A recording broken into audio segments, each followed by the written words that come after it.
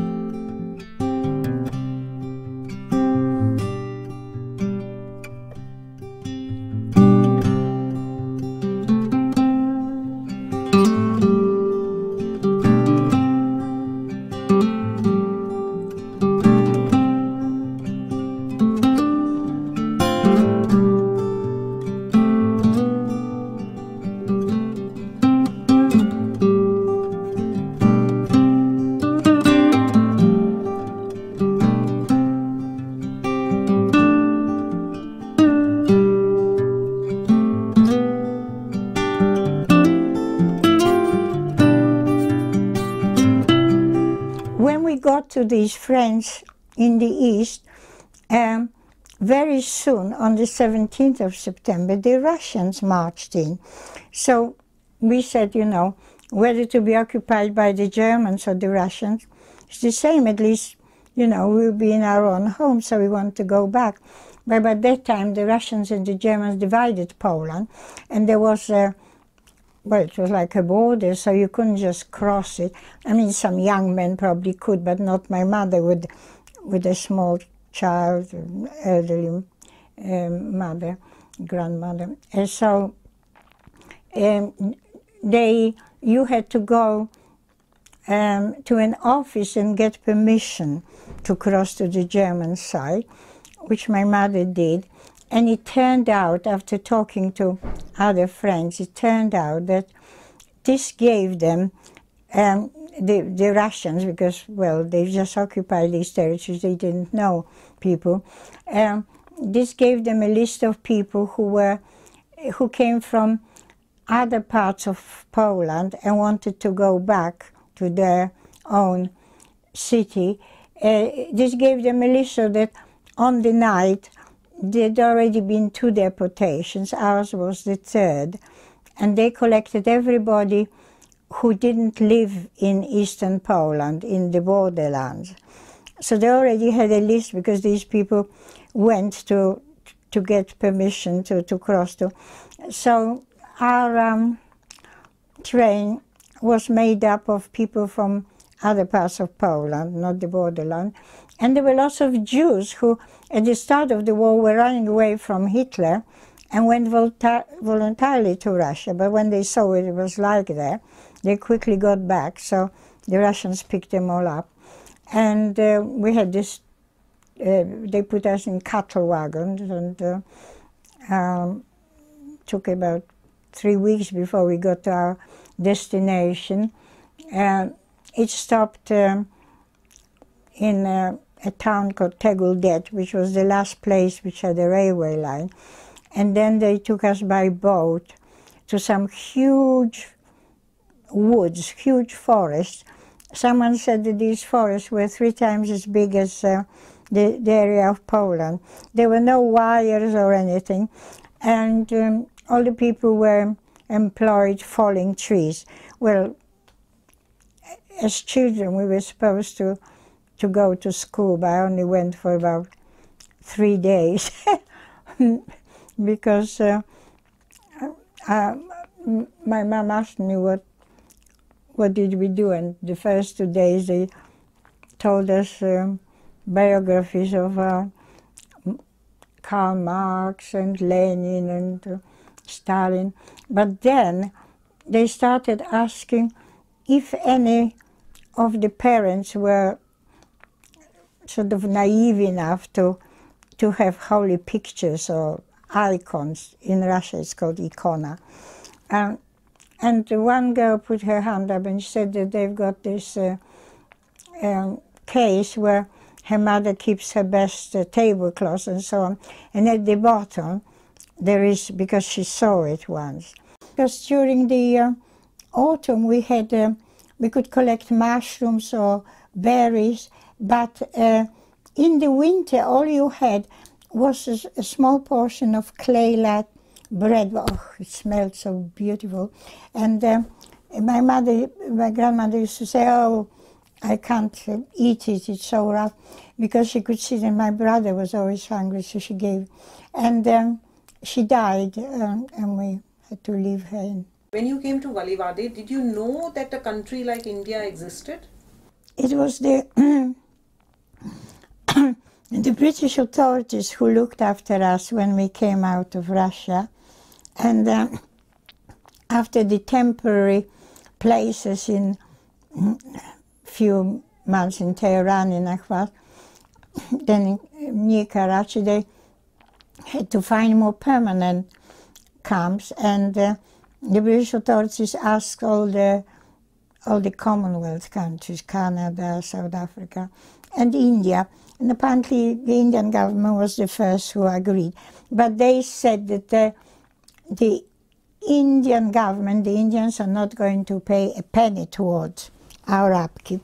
So the Polish government, which was in London during the war, used to borrow money from the British government on the strength of Polish gold, which they managed to smuggle out of Poland before it was occupied by the Germans.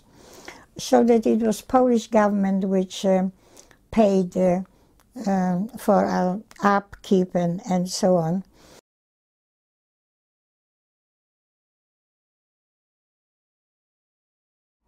We came to Valivade in 1943, so I was 12 years old, and I was still at school, primary school. I attended the 5th and 6th grade of primary school and just started the first year of my secondary school. We had Polish schools in Valivade. It was like a little Polish town. Polish administration, church, schools, everything.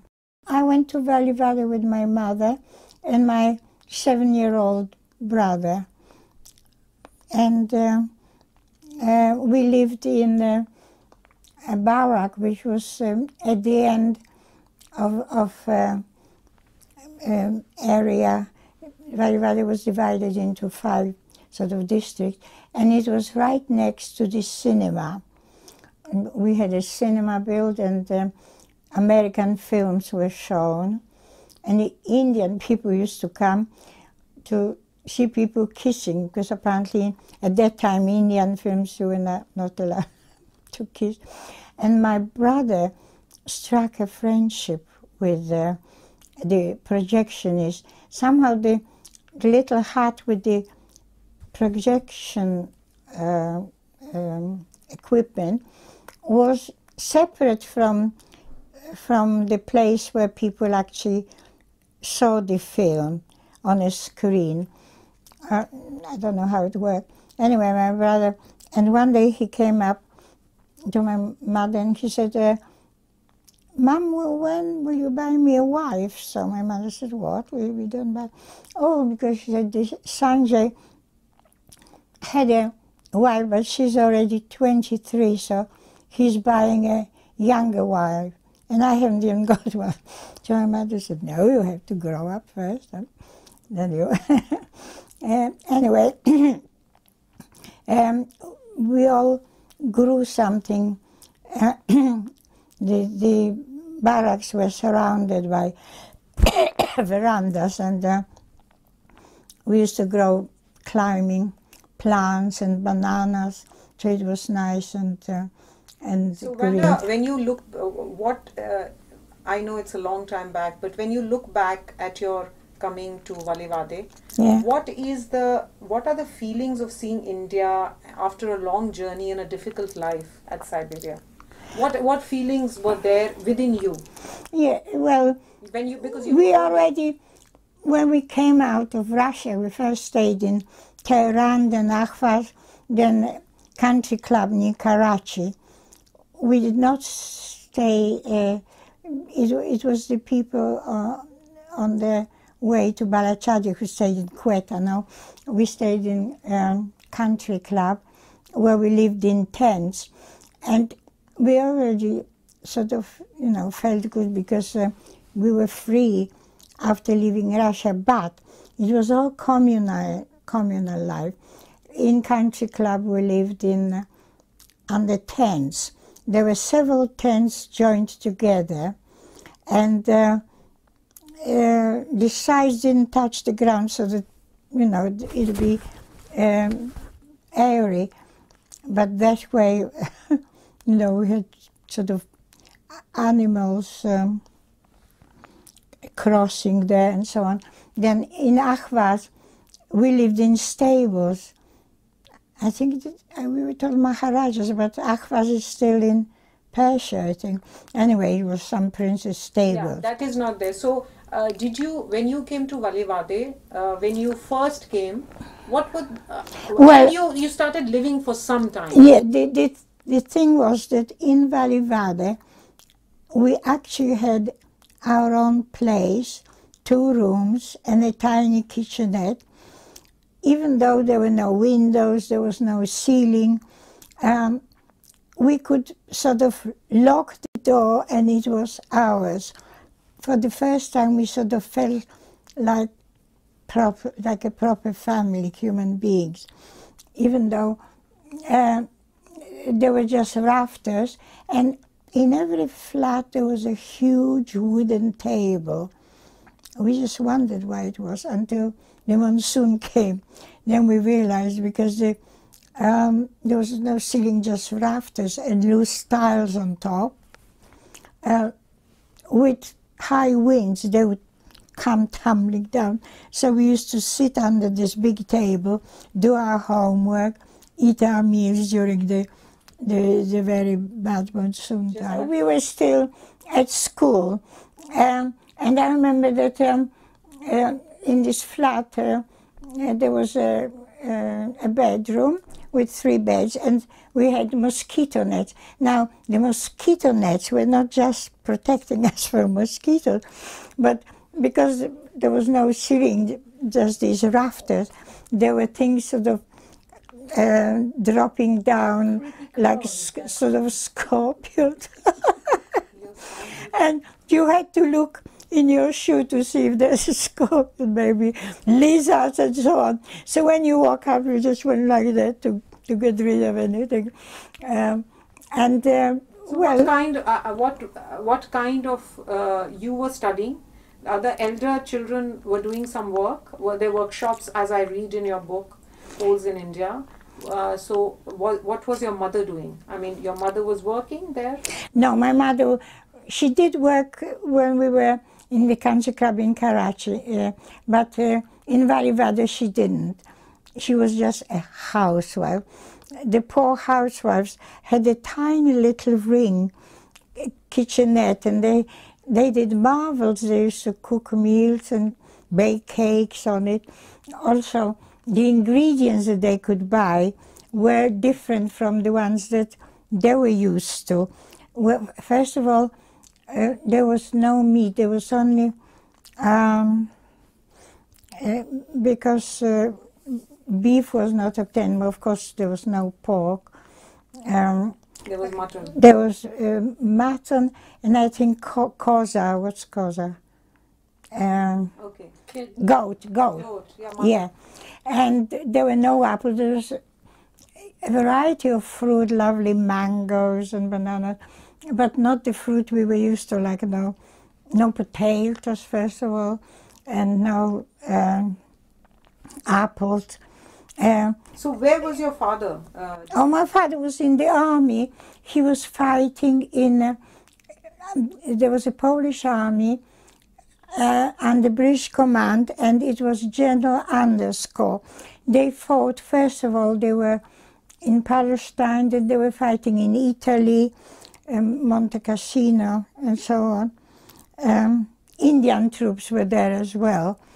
Our friend Colonel Gaikot was also fighting there at a different time from the Polish troops. So children, I was first in a primary school, then I went to secondary school, and the secondary school took people right up to matriculation. There were, I don't know, over 2,000 children. There was also an orphanage, like the one in Marachadi.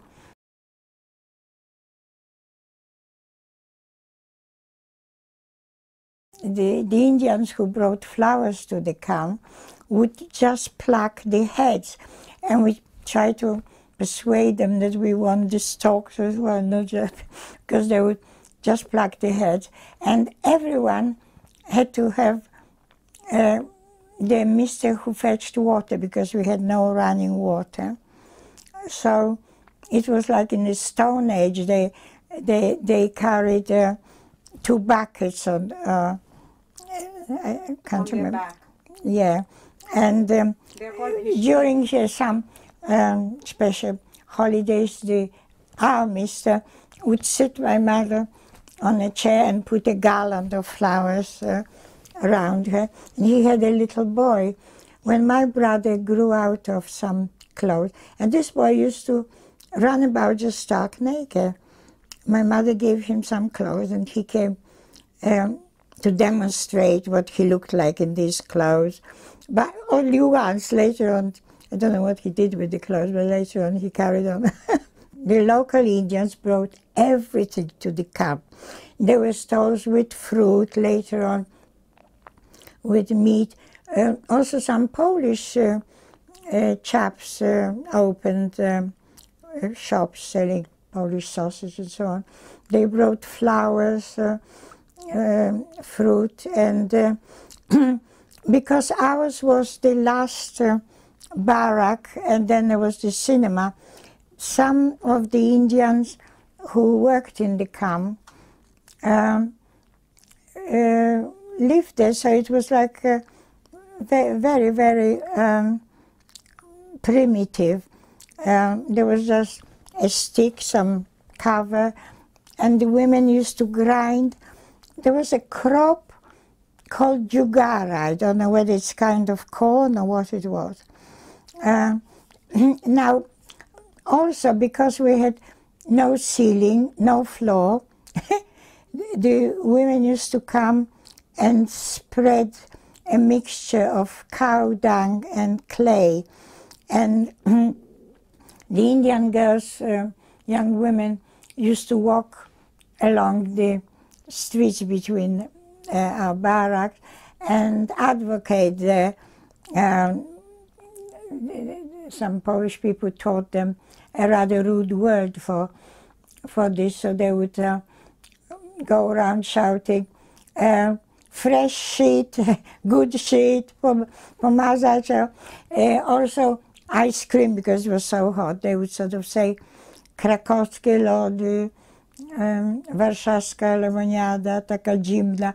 The strange thing is that for the 5 years that we lived there, we managed to cooperate very well with the Indian population.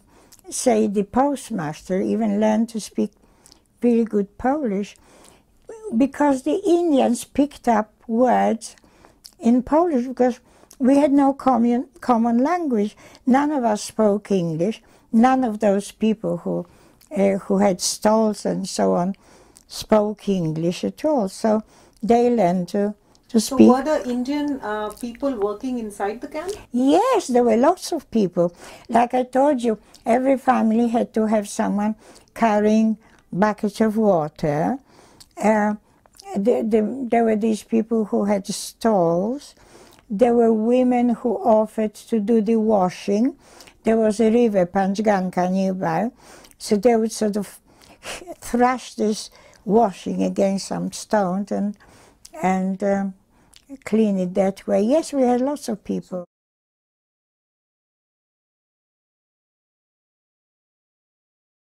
The most exciting thing was scouting, camping, away from the camp. The first campings used to be in Panhala, which was belonged to the Maharaja.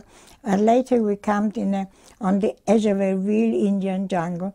And I remember all sorts of activities like shooting bows and arrows and getting various, in scouting there are all sorts of grades of getting sort of specific things if you want to be a nurse or whatever. So scouting was one We of had to the- get up ever so early, wash in cold water in the river, sort of get ready. I think these are the best memories of that time. One is scouting. What is the other? Do you have any other memory which you... Yes, I was very fond of reading. And my father, who was for a time in Palestine before they went to Italy, used to send me, all in the army, they published Polish books which survived pre-war, stories, fiction stories, and I had so many. Some of my schoolmates liked to borrow them, so I had a little stamp. Własność Teresy Kurowskiej, belongs to Teresa. My maiden name was Kurowska. I put that stamp, and people, when I was still in a junior school, there were two rascals, two twins, and I fancied one of them. And it was very exciting when he walked me from school to exchange, borrow another book or something like that. It was all very innocent. As far as sort of boy-girl relationships, we would sort of, go for a walk, or I don't know, maybe some people went as far as kissing, but mostly not. They would just sort of parade with the girls would parade with their group of friends and the boys with theirs. And there was a wider street, main street, where in the evening people would parade and maybe exchange some remarks.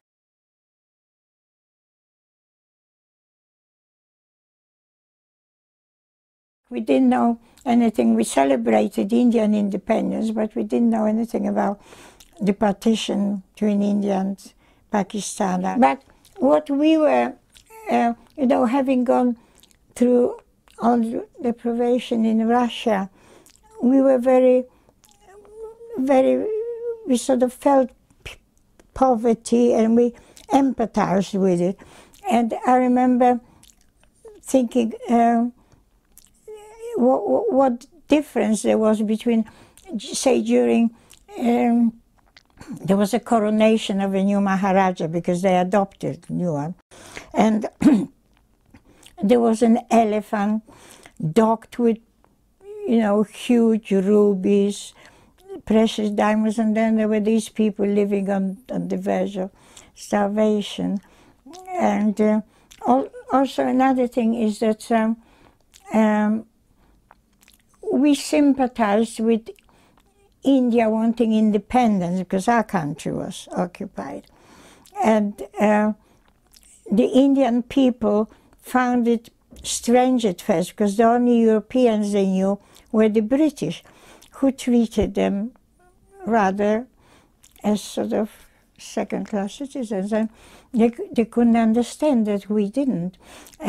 One of our friends, Danka, told a story how they were traveling in a small bus to the seaside, and the driver kept stopping in villages because it was in 1947, just before independence. He would go meet with the people who were holding a meeting, and they said, "Can we go?" He said, No, it's too dangerous for you."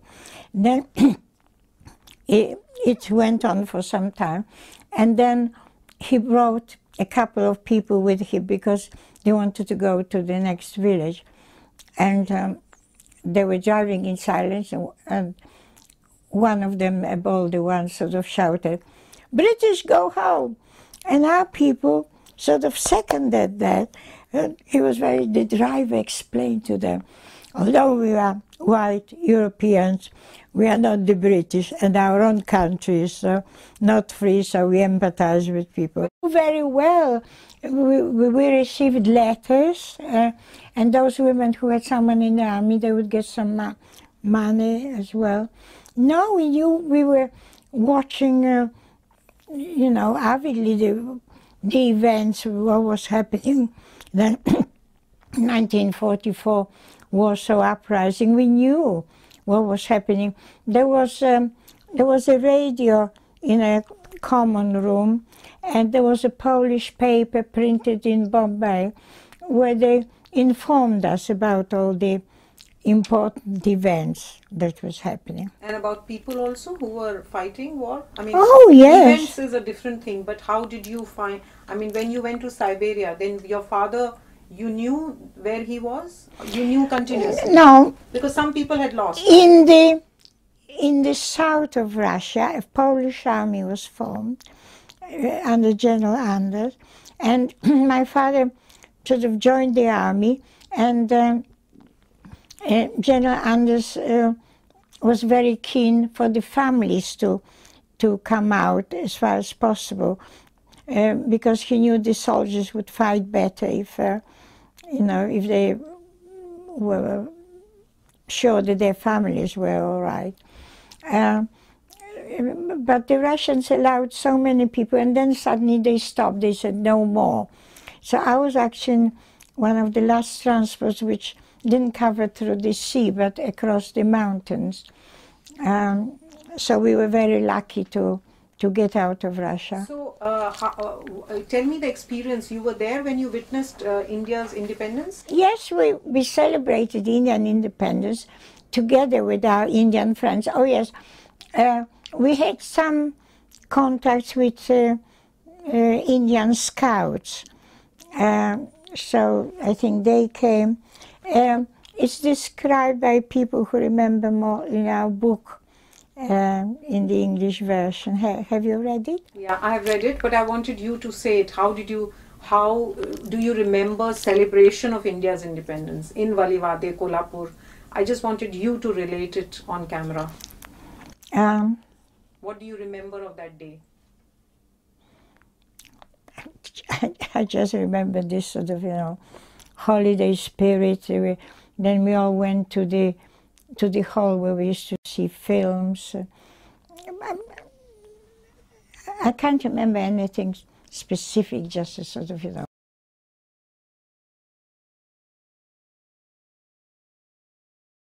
We certainly didn't want to go anywhere near any country. The German armies were defeated, but Russia, Czechoslovakia, Hungary were really occupied by the Russian armies. So we didn't want to. And some of the people who did go back had very bad experiences. They were either imprisoned or... So no, we came to England very reluctantly, because after India, 1947 was terribly, terribly cold. It was damp. There was no central heating anywhere. We didn't know the language.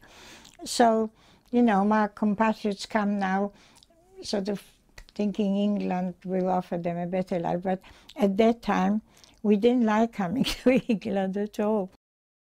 So how did you come back? Do you remember your mother, your brother? We traveled because there was an act of parliament passed which gave the Polish soldiers the same rights as the British soldiers. So anyone who served, like my father, in a Polish army and the British, could bring their families. And we traveled by a boat called Empire Brent, and came to Passingworth, I think, a transit cabin.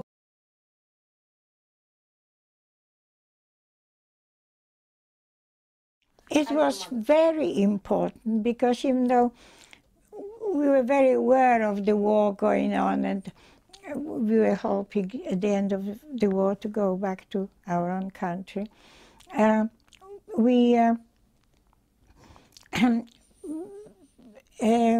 friends at school, scouting, those 5 years really sort of founded friendships which have lasted to this day. That's why we have these reunions every 2 years. So even though the war was on, this gave us some sort of semblance of normal life and childhood, which was so, so suddenly interfered with when the war broke out. So we remember this period very, very as something very, very good, blessing.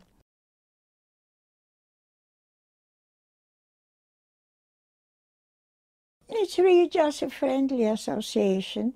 We don't have any big funds, just a subscription. And we just formed it because we wanted to meet friends we remembered. And we have these reunions every 2 years.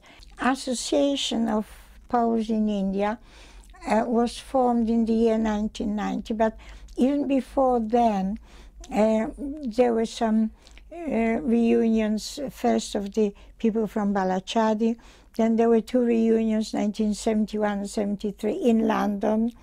And we just missed each other's company, and that's why we wanted. And the purpose of it is just mainly social. We published a book first in Polish, then in English, and there's a bulletin published twice a year which tells us, in the meantime, between the reunions, what's happening to our friends and so on, who has died. Lots of our friends this year have died. We are hankering after our youth, our sort of friendships, and well, it happened in Valivade in India, but yes, and especially that there was this terrible war which we all experienced around, and this gave us a safe sort of period of time where we could sort of be the children we were. I have been back to any of the trips. I want to remember Valivade as it was, because seeing it from pictures, it's so different that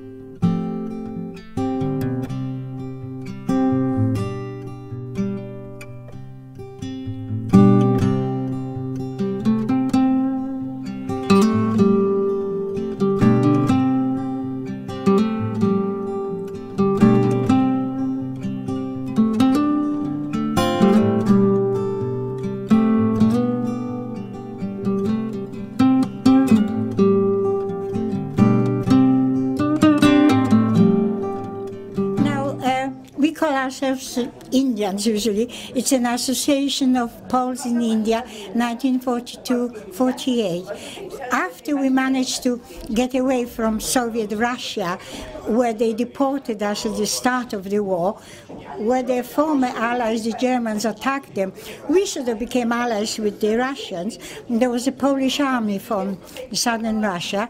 My father went into the army, and quite a lot of families managed to get out of Russia. The first port of call was Tehran. We crossed over to Persia.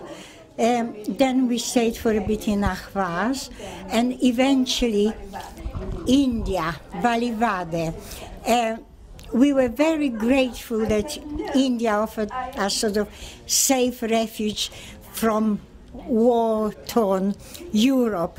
And because this was the time when most of us were still at school, we sort of formed friendships from school, from scouting. They are so strong, the bonds that tie us, that it survived all the years. After the war, people went to different parts. Some went back to Poland. Well, we didn't want to go back to Poland, which was more or less occupied by the Russian armies. So we came to England. There was an act of parliament passed which gave those Polish soldiers who served in the Polish army and the British command the same rights as the British soldiers. They could bring their families. But we didn't know the language. After India, it was cold and miserable, so we didn't like it at all. We were waiting throughout the war. They were telling us at school, work hard so that you can rebuild Poland after the war. Well, the war ended. There was no free Poland. It was England. But we all had to study, found families, and after we sort of established ourselves, we decided to form. There were sporadic meetings before then. By 1990, when quite a lot of us were retired, we decided to form a formal association. Its purpose is just purely social. We just have, our funds consist just of the membership fees, £8 a year. So we're not a rich association, and we decided to write a book of our experiences.